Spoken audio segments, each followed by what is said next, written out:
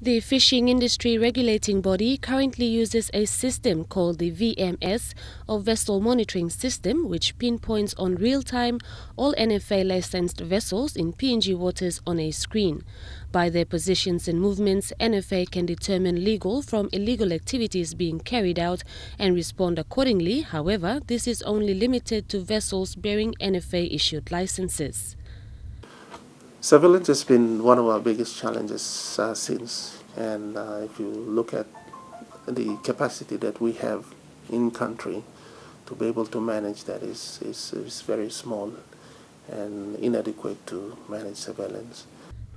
On instructions from the Prime Minister, NFA is tasked with identifying an alternate surveillance method with efficient and effective mechanisms for fishery monitoring and control.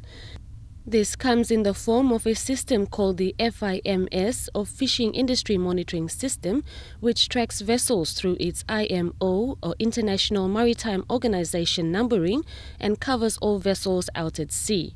Movements and activities of these vessels will then be monitored through satellite images and identified by their IMO numbers in Singapore, where they are registered. This way, illegal fishing boats can now be detected and identified.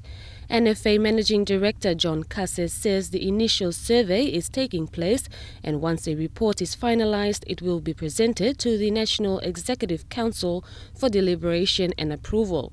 But it's a challenge that we are looking at this year, and hopefully the management team and the board are hopeful that we might put our national program together by this year.